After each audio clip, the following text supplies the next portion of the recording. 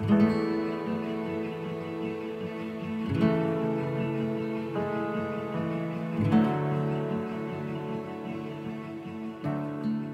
were both interviewing for an internship position. We specifically interacted over a joke. We asked what it would be like if the interviewees were being viewed by camera and you are sitting alone by yourself, and then you get into the room and you say, yeah, I am very productive, I'm a team player. Could be the CCTV saw something else. So we laughed over that joke, and we both got the internship position, and that's how our life together began.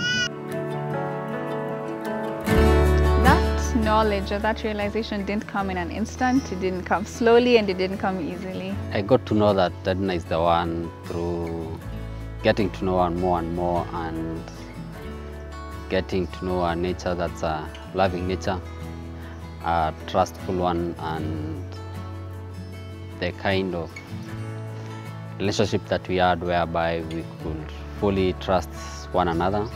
And also over time we came to love spending time with each other and looking forward to being together. Through the years, in the course of our long courtship, Mike has shown this constant in the trial and the change kind of love, which I know will last us through this relationship and our marriage.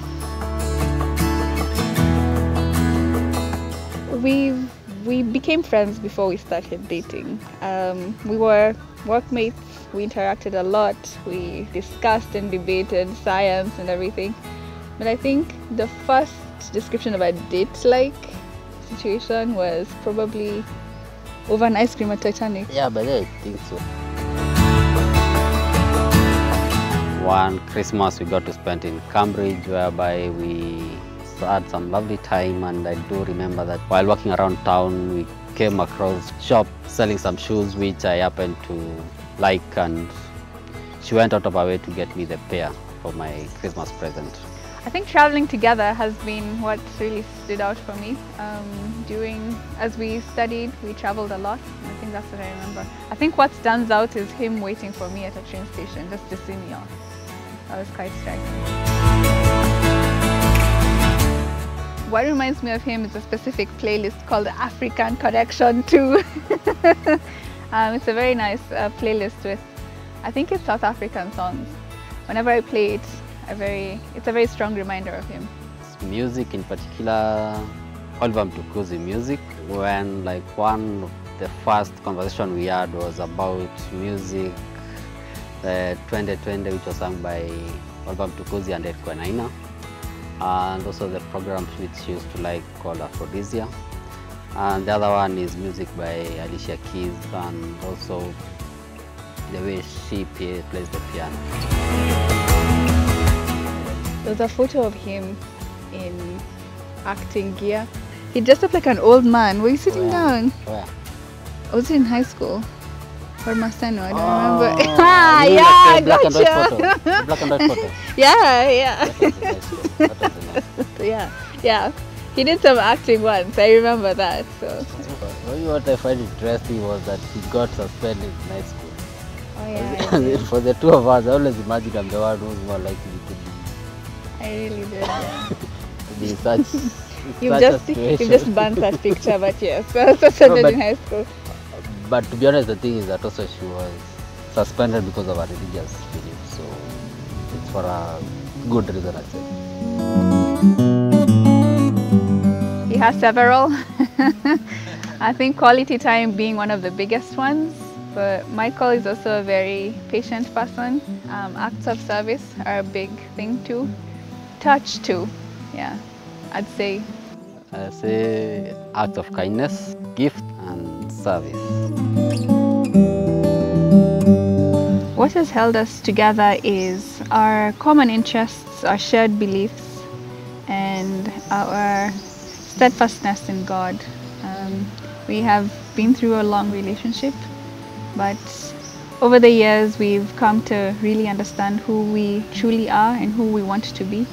And I think that so far has gone towards a common direction, which I'm confident will hold us through our marriage. We've sort of known and understood each other more in terms of who we are as individuals and how we can both support and love one another. Michael is an excellent listener. I talk a lot and I complain a lot, so he bears most of the brunt for it. But just having a listening ear has been incredibly and a tremendous show of support. I mean, also starting with the initial dad jokes during the interview, I think that's a very good way that he cheers me up. He's also full of laughter. He likes laughing. So the dry humor is not lost on me. It's a very good pick-me-up.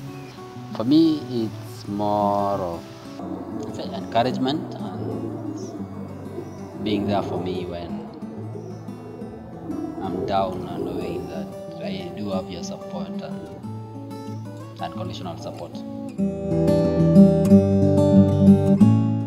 And the two whom I've gotten to know, interacted with, that's Lydia and Eunice. And through Edna, I've gotten to know other friends, and what I'll say is that it's one good friendship they've had to be able to be sustained for all this time. While he was studying, he had a Ghanaian friend called Nemo Antwi. He's a very funny guy. I think he was a student at the time studying engineering. The two was thick as thieves. And then Lawi, one of his groomsmen, I met him during a ziplining adventure at the forest in Limuru. He's also very funny. I think Mike likes to surround himself with hilarious people. Okay, Michael's father is a retired military officer. This is something that is probably displayed at his home.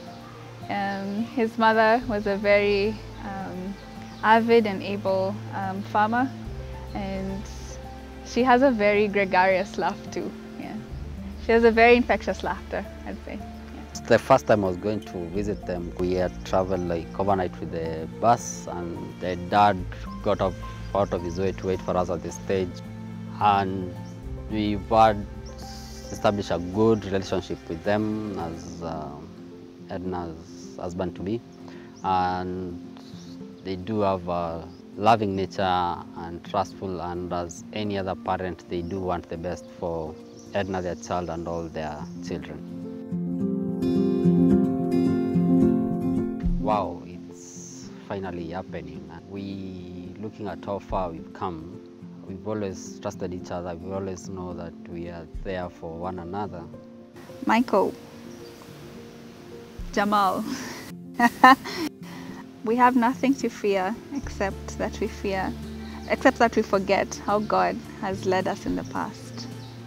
As much as the past has been wonderful, we are also looking forward to a wonderful time and creating more and more special moments with each other. And the wedding will be now the beginning of a new life, and I'd also like to say that we look forward to being with you and creating more special moments with you, and always loving you, always trusting you, and always supporting you in all that you do, and being there for you, basically. May God continue to give us the grace and the wisdom and the love that He has given us in the last 12 years. I hope this will be a wonderful. I hope to grow old with you. I love you. Nkwende.